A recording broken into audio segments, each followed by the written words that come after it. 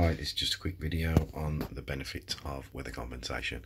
What I've noticed over time of just installing boilers with standard controls or open therm controls or weather compensation controls is that more often than not, the ones that have weather compensation installed generally run a higher efficiency for longer periods.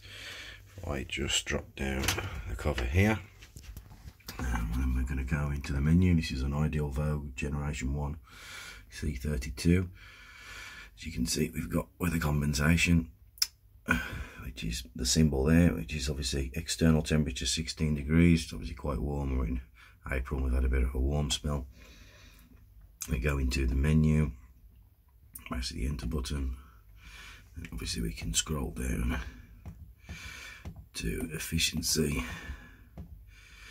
If we click enter on efficiency level, as you can see, super efficiency is 87%, which means the boiler is condensing 87% of the time, and obviously 13% it's obviously non-condensing. Still high efficiency, but not quite as good as condensing technology.